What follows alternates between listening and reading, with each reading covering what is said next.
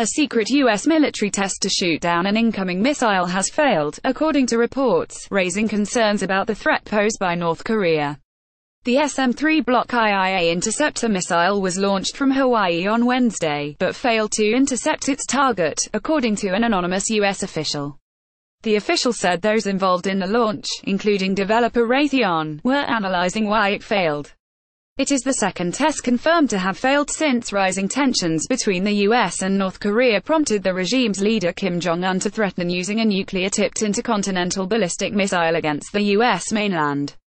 Another SM-3 block test in June failed after the interceptor missile's self-destruct mechanism was accidentally triggered by a member of military personnel. Although there was a successful test in early 2017, the Missile Defense Agency confirmed that a test had taken place but did not comment on its outcome. The Missile Defense Agency and U.S. Navy sailors manning the Aegis Ashore Missile Defense Test Complex AAMDTC conducted a live-fire missile flight test using a standard missile SM-3 Block IIA missile launched from the Pacific Missile Range Facility, Kauai, Hawaii, Wednesday morning, agency spokesman Mark Wright confirmed.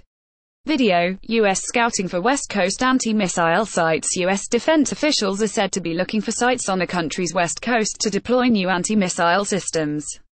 The Missile Defense Agency is considering several locations to install a new terminal high-altitude air defense THAAD interceptor system similar to the one which protects South Korea against a potential attack from the north, according to Congressmen Mike Rogers and Adam Smith. It comes amid renewed fears over the nuclear ambitions of Mr. Kim, who earlier this week ordered the test of a new long-range missile said to be capable of striking the entire U.S. mainland.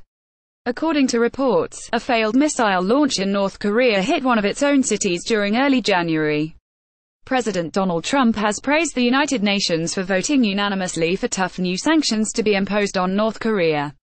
All 15 nations on the UN Security Council voted in December for further sanctions to be placed on the North after it tested a ballistic missile last month which Pyongyang claims could reach the U.S. mainland.